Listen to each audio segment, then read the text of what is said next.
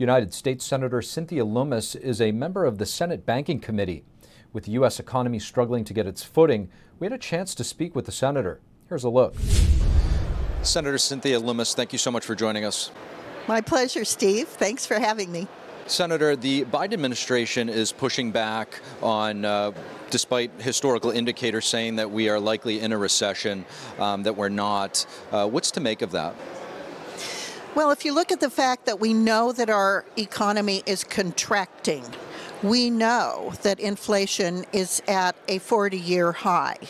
We see people not being able to afford houses, not being able to afford gasoline and diesel. You only have to look around to see that we're heading in this direction. And yet the Biden administration has its head in the sand. It will do nothing to prevent this impending recession. Now, add to that the fact that we are now over 100% of GDP in trouble. And anytime a nation gets over 100% of GDP in trouble, that nation is going to suffer.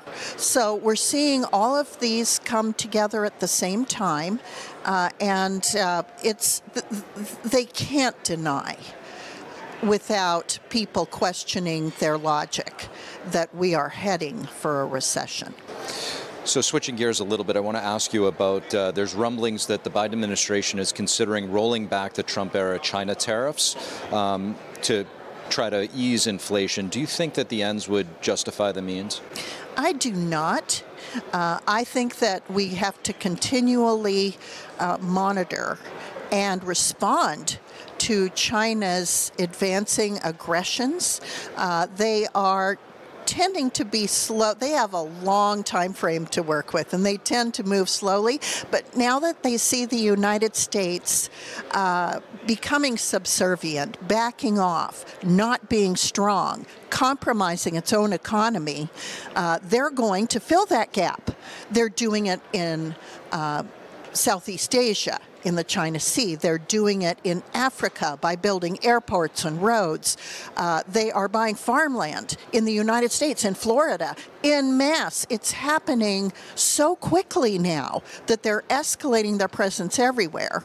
And as we know, 90% of the semiconductor chips that are so important in this country are produced in Taiwan, but 0% of the highly technical chips we need are produced in the United States.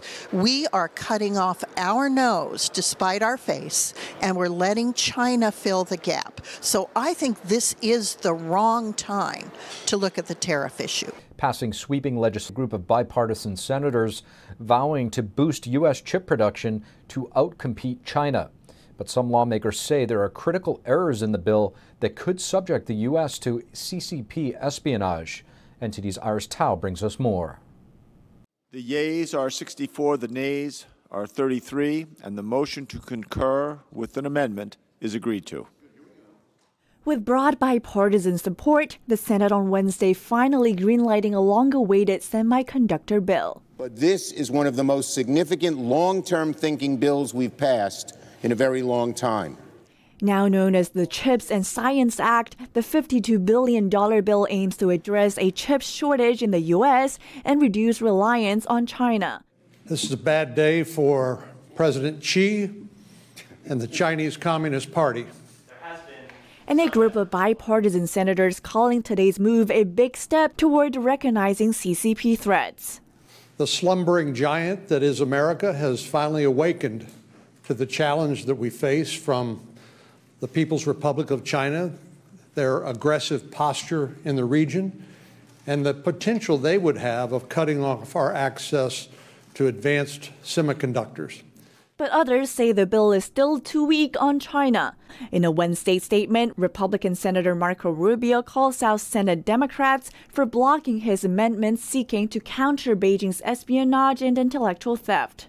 He writes, quote, "No one should be surprised when we hear stories of Beijing stealing U.S. technology funded by this bill, or companies producing more chips in China, even as they receive money from the taxpayers."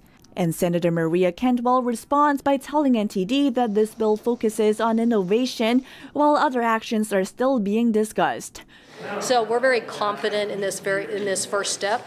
The conference could include other language. And after passing in the Senate, the legislation is now moving to the House, where Speaker Nancy Pelosi has said it does have the support for passing. And other key lawmakers have also said they could send the bill to Biden's desk by the end of this week. Reporting in Washington, D.C., Iris Tao, NTD News.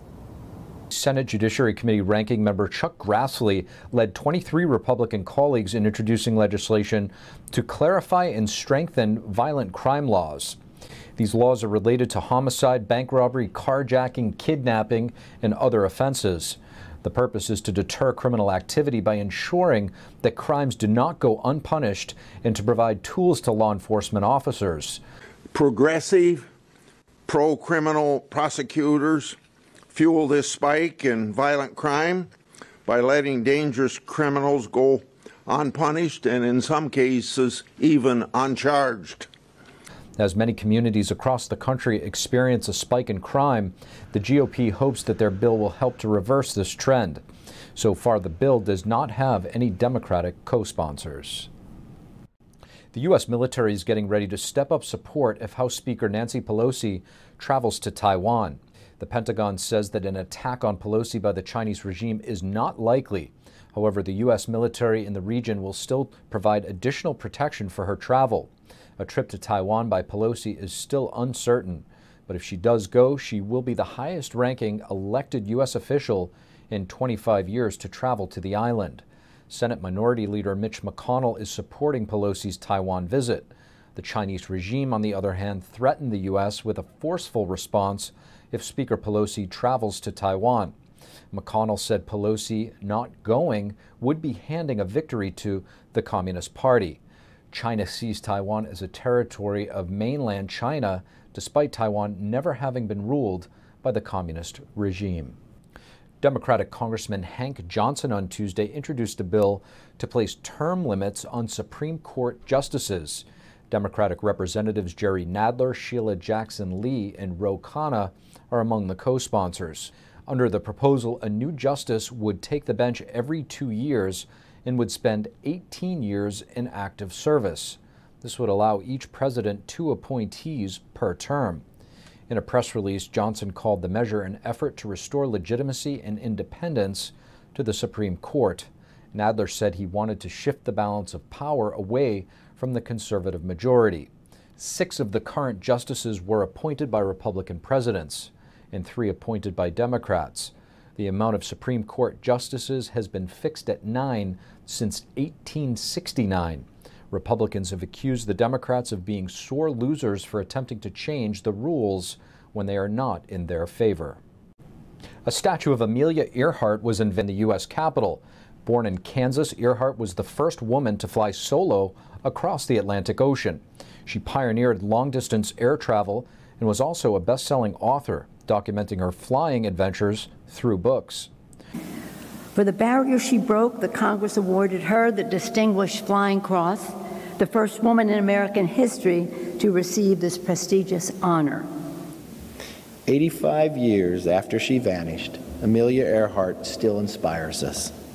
The statue of Earhart was chosen for the National Statuary Hall collection by the state of Kansas. The sculpture took 7 years to create. Artists George and Mark Lundeen said that they used the many photos of Amelia Earhart that still remain.